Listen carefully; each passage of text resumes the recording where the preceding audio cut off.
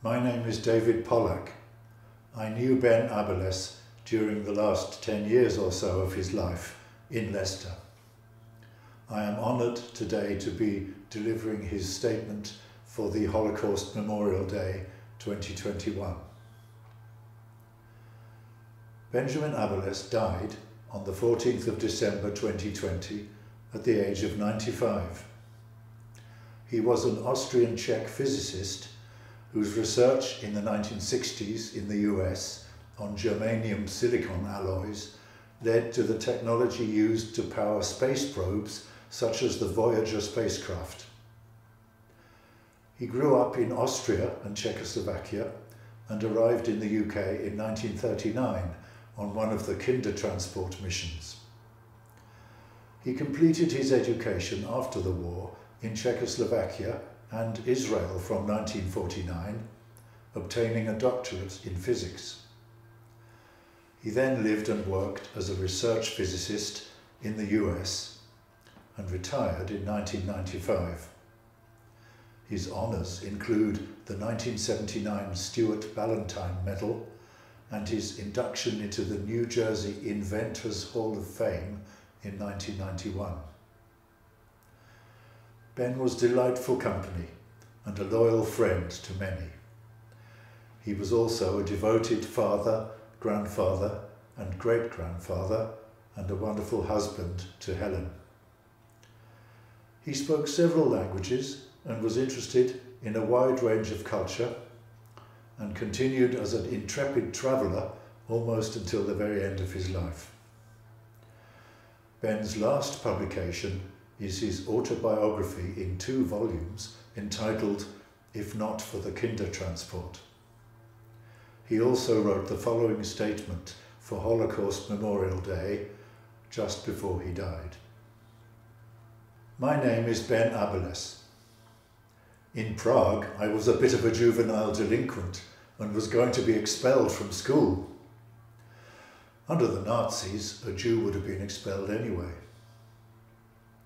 My parents were at their wits' end what to do with me, but then the ideal solution came along, to send me to England, both out of harm's way from the Nazi persecution, as well as giving me a fresh start.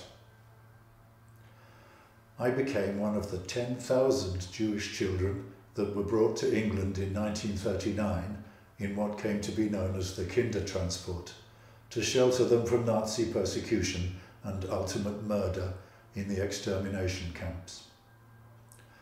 I will be 96 years old this year, but I can still remember vividly my family and my weeping mother waving goodbye as the Kindertransport train to England was pulling out of Prague's main railway station.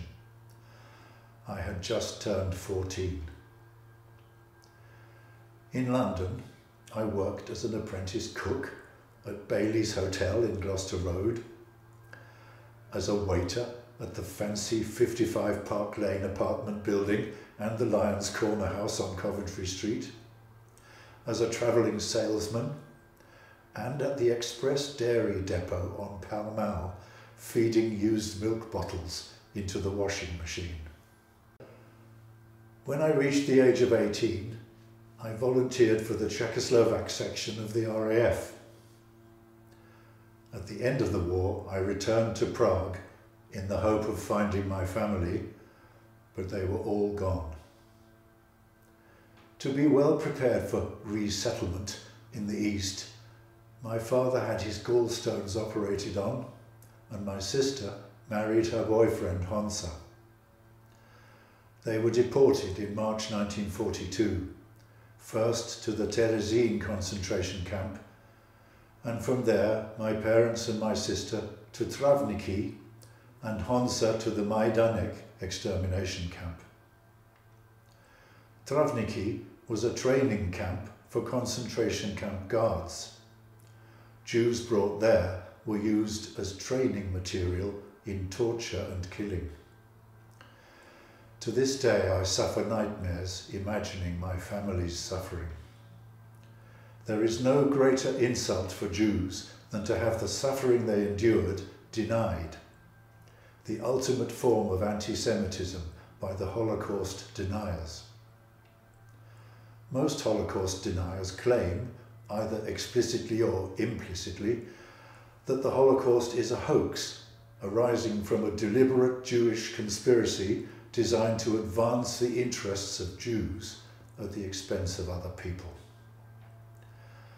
We observe Holocaust Memorial Day to honour the memory of the victims and to affirm our resolve never again.